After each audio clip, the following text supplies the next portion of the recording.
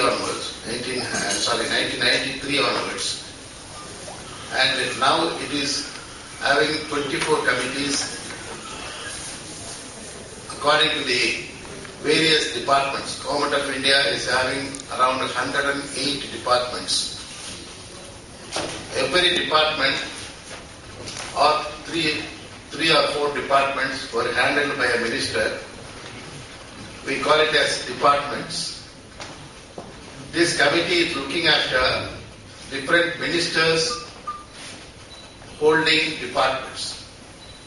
Personnel, public grievances and pension is the department under the control of the Prime Minister of India as a direct cabinet minister.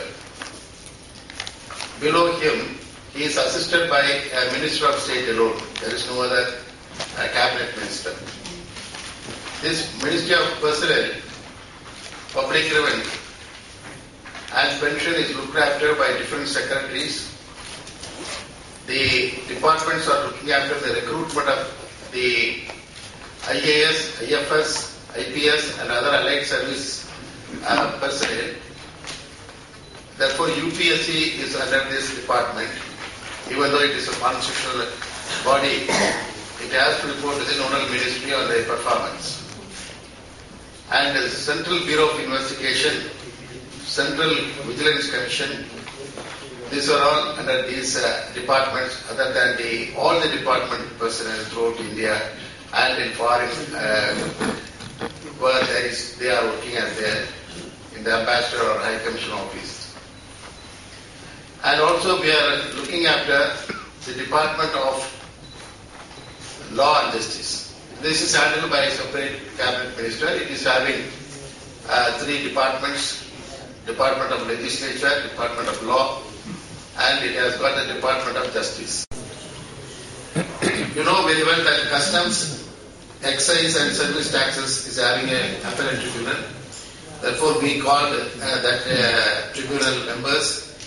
The chairman of that tribunal, then member of the regional benches of the company law board. They are the chairman and member appeared before us.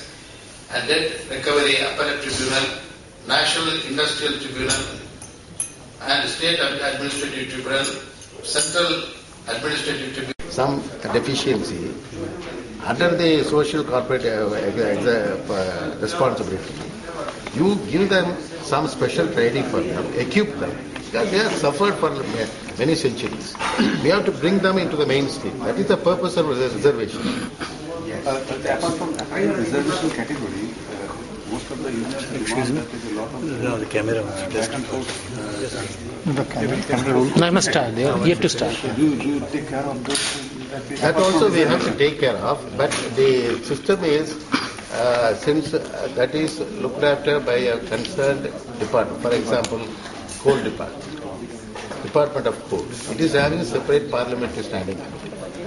They will look after overall need of the department. But our mandate is to see how the constitutional guarantee for the reservation is looked after. Therefore, we should not clash in that. And when this deadline is given? 6 months time. No, when?